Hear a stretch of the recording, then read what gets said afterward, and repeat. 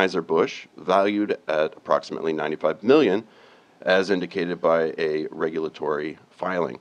This move comes at a time when Anheuser-Busch has been grappling with significant sales decline in one of its key beer brands. The Gates Foundation's trust's investment reflects its confidence in that. It's just repeating itself. I feel like I'm just rereading the same fucking paragraph over again. But there you go. Like, okay, let's try and fix this sort of thing. Like the same way with football. Like, okay, we did something, they didn't like it, so let's try and fix this thing so everybody's cool. Now, I know a lot of people didn't stop. All right, well, who's getting involved backing it back? See, and this is kind of a thing we need to address as a country. Like, we're all for like capitalism and like a free market and shit, but I'm getting like you know, you see all these billionaires just buying up fucking companies. You see bigger banks buying out smaller banks. Look at the grocery chains. Kroger just bought out Albertsons and spent like what? Aldi bought Winn-Dixie. $1.2 billion. Like it's nothing.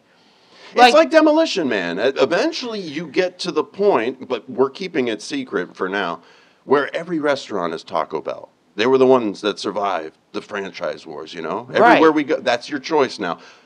But we live in this just mirage of choice to where all these, like you said, all these billionaires and all these like big business interests start buying up all the smaller stuff, but you keep the name of the smaller thing. Yeah. So it gives you the money to, right. So you think you're going to, you know, to support Will's Steakhouse, but guess what? I bought that, but I have Tyler's Steakhouse, but we're going to keep it as Will's Steakhouse because people like the aesthetic. You know, we'll keep your regular people there because you did do some decent work, but I made you a pretty good offer and you went for it. So now we're partners. It's a merger. Sure it is. Somebody's holding the power card. It's ridiculous. Someone's got it. It's ridiculous, and you know, it's like what I'm Bill Gates out. Like I like what is this guy fucking doing? Like now he's like what? Now he's gonna give us fucking lessons on beer and how great beer. Like he just has money and everything. Like he's buying up all this fucking farmland. He's buying up beer.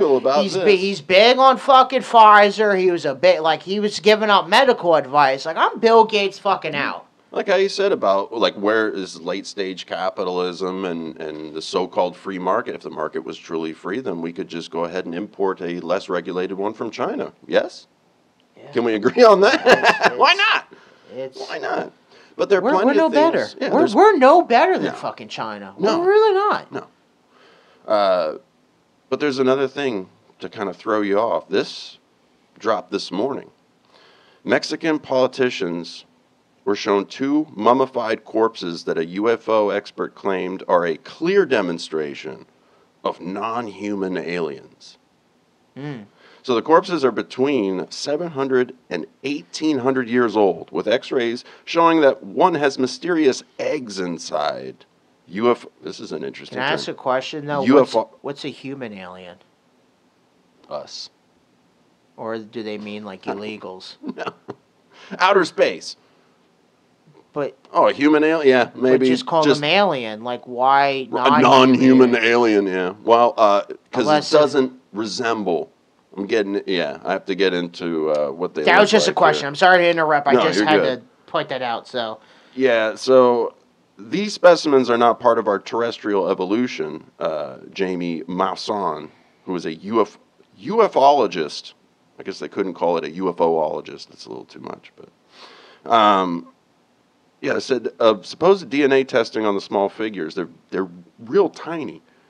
They look like children almost. They look like mummified children, which is probably what they are now because the government's coming. I've said it already. Now that you're coming out and going, okay, it's real. I'm like, is it though? Is what you're showing me and what you're telling me real? Right. Because you've denied it all this time. When there's been plenty of sightings and, you know, I get it, a lot of the video evidence from the past is all, you know, speculative and everything like that. But, I mean, if you look back into, like, the Roswell situation and things seen around the world, mind you, and from lots of also random civilians, not only that, but a lot of prominent people in the military, especially the Air Force.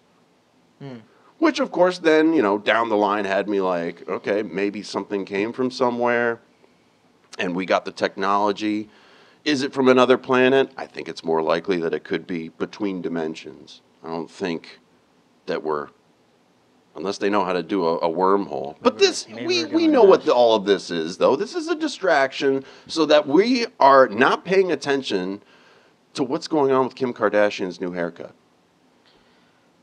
Well, they don't want us to see it. You know what? I think there is some truth to it because let me tell you this: the truth is out there. Trump started a space force, and no, but hold on, Space Force. But that was my fantasy football team name. But they haven't banned it. Like they didn't dismantle it's still around, yeah. And they still get funding to that. So I think there is something to be said of why they're investing money into this, and they want to have some sort of defense or military presence in space, because I think there is somewhat of a resemblance to it. Now, I think they're little by little leaking stuff out, and again, like you said, distractions. Right.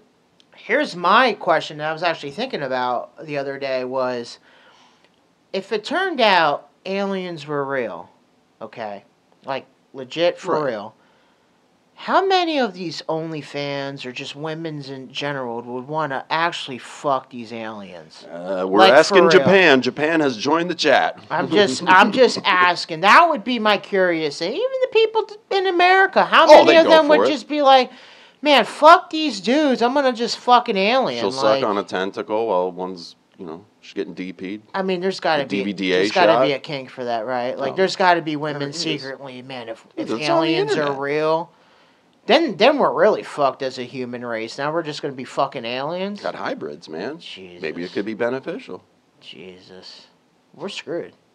That's like Men in Black when they're driving down the road, the lady's having a baby, and then he makes Will Smith deliver it. Yeah. He's like, congratulations, it's a squid. Right. Oh, yeah, I remember that. It's kind of cute. It might be like that.